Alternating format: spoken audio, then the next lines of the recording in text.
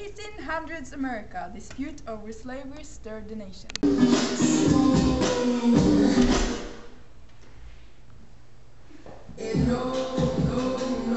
South Carolina seceded from the Union on December 20th, 1860.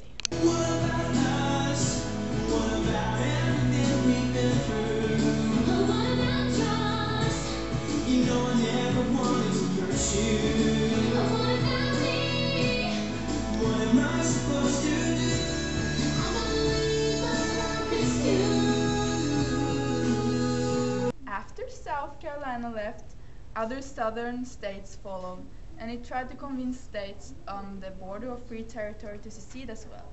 They formed the Confederate States of America. Come with me now. Jefferson Davis, president of the Confederacy, won't let the Union control Fort Sumter, the last piece of Union rule in the Confederate territory.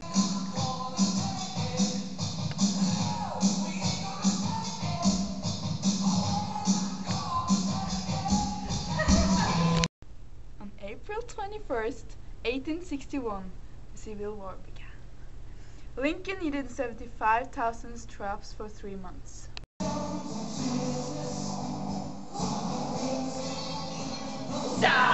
To keep the nation together, Abraham Lincoln enacted martial law, military forces rolling in the area, and suspended habeas corpus, the right to be tried in court. I can do whatever I like. The North and South had individual plans, such as Union official Winfield Scott's Anaconda Plan to close all of the South's ports. The South tried to establish itself as a nation by selling cotton to the British, but they were angry that they tried to use them, so they bought cotton elsewhere.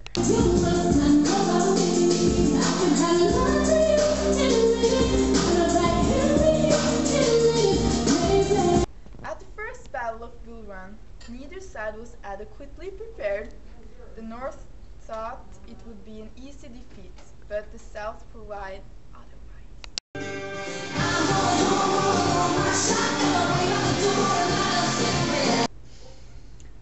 The Confederacy captured the Union ironclad ship Merrimack and renamed it the Virginia.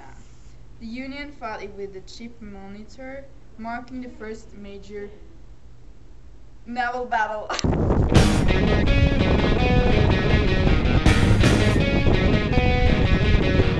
Robert E. Lee plans to take Washington, D.C. to get a leg up over the North. The U.S. retains its capital city, however.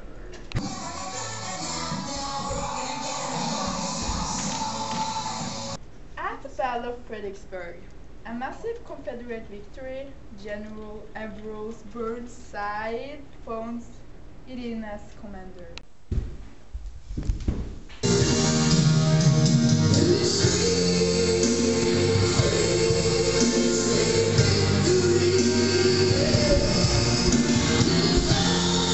This man, Abraham Lincoln, gives the Emancipation Proclamation, freeing the slaves in rebel states. The Confederate States of America did not accept this. Emancipation Proclamation!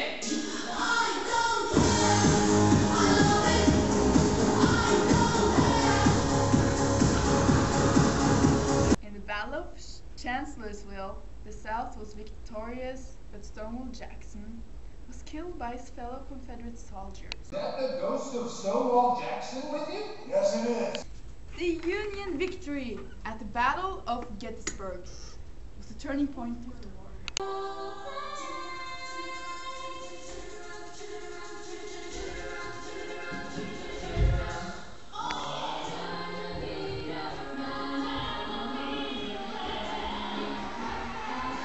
Southern forces tried to retaliate with Pickett's charge, which ended in failure. It's rise. Try all the time. In this institution. Union forces major southern city, giving the Mississippi River to the north.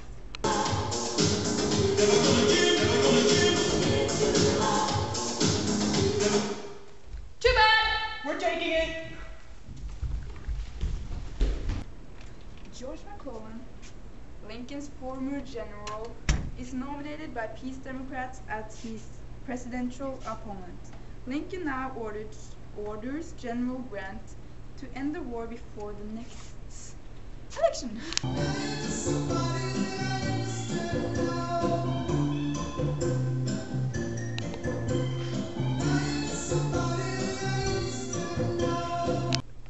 Grant ordered General Sherman to finish off the war by getting into the inside and destroying everything on November 15th, 1864.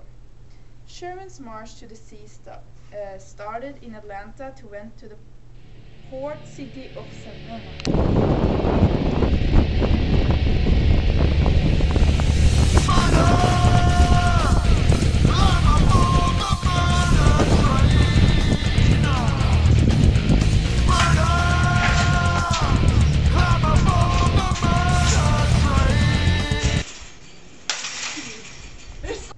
The official end of the war was on May 26, 1865. Abraham Lincoln was not alive for this. He was on April 14th, 1865.